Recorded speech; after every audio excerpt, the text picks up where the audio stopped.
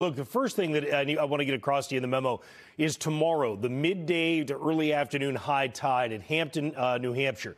We hit 3.67 feet with that crazy stuff we saw on Wednesday. We're now forecast hit 13.7, just inches higher than we were on Wednesday. So right now, if the forecast and the tidal flooding hold, you're going to do it again tomorrow during the midday into the early afternoon. Windswept downpours Saturday morning actually give way to PM breaks of sun. So if you're not at the coast, it turns into actually a very nice second half of the day tomorrow. Right now, the most river flooding is expected to be minor river flooding for us here. But of course, it keeps the waters flowing fast. 20s north and west of town in spots, most of us either side of 30 to get things started out. We do have a blend of sun and clouds to begin the day. It's going to be a fine day today. Yeah, there's a big storm off to the west. Blizzard conditions on the north side, a tornado watch when you get on the south side of the storm down in the Mississippi River Delta. But here at home, we've got a blend of sun and clouds. We come into the 40s. The wind actually goes quiet for a little bit in the early afternoon as it shifts from northwest to southeast by late in the day. So I think you'll enjoy the day, all things considered.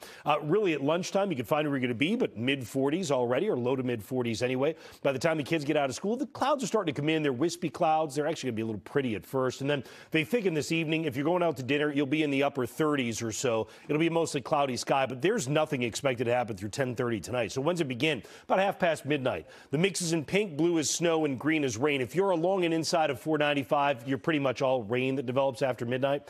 If you're from Worcester to Fitchburg and Leominster north, that's where we get a little burst of snow, but that goes to rain very quickly. And by 7 o'clock tomorrow morning, it's raining and nearly 50 degrees in Boston. It's going to pour tomorrow morning. There's going to be a lot of wind, too. Still snowing up in the mountains, even through 9 a.m.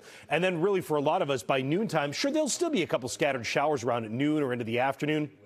But they're scattered. The sun comes out. Look at the temperatures. You're up into the 50s. In terms of the snow, I think you're probably getting a little burst of 1 to 2 inches in northern and northwest Worcester County that comes in after midnight. 1 to 2 and 2 to 4 in the Berkshires.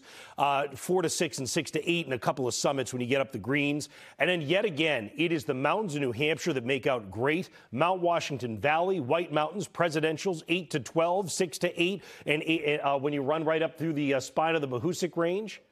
Of course, here at home in the Boston area, it's more just rain, right? We're talking about an inch, maybe an inch and a half in spots. It comes in. Again, enough for minor river flooding again. We get to 11 o'clock tonight. The wind isn't really kicking yet. So when's the wind get bad? Tomorrow morning, pre-dawn. Here's 4 a.m. You're gusting over 40. By 7 a.m., that's probably the worst wind. You're gusting over 50 in eastern Mass and Seacoast, New Hampshire.